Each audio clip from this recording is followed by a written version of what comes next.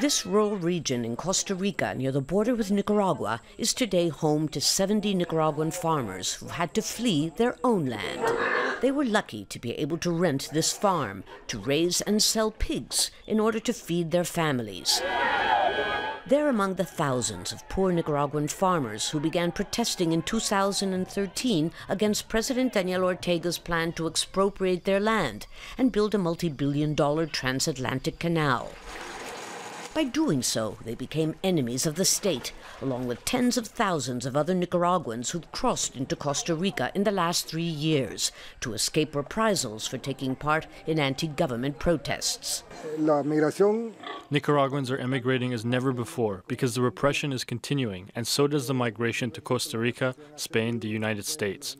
People can't live with the psychosis, the fear that they'll be imprisoned, beaten, and tortured. And then there's the economic situation. Record numbers of Nicaraguans are leaving their country, the second poorest in the Americas after Haiti. Since President Daniel Ortega launched a new crackdown against opponents earlier this year, the number of Nicaraguans attempting to reach the United States has more than quadrupled, according to the U.S. Customs and Border Patrol.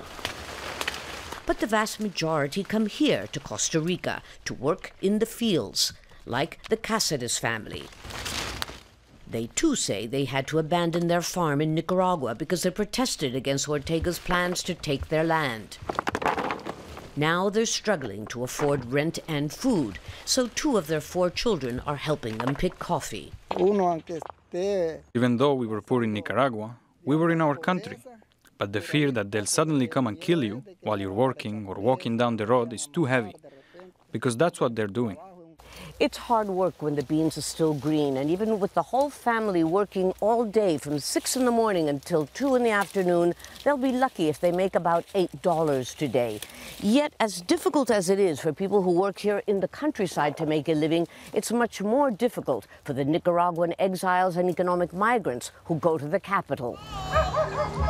The La Carpio neighborhood in San Jose is where many of the more than 130,000 Nicaraguans who've asked for refugee status are living. The majority in overcrowded dwellings they can't afford.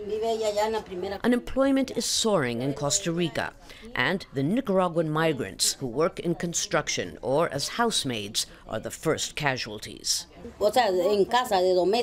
I used to work as a maid, but since the pandemic, they don't give us work because they say they don't want anyone in their homes. And they also ask for documents. With their main opponents now in prison, Ortega should easily win Sunday's presidential elections. And that, say these migrants, will likely only increase the exodus from their trouble-torn country. Lucia, Newman, Jazeera, Alajuela, Costa Rica.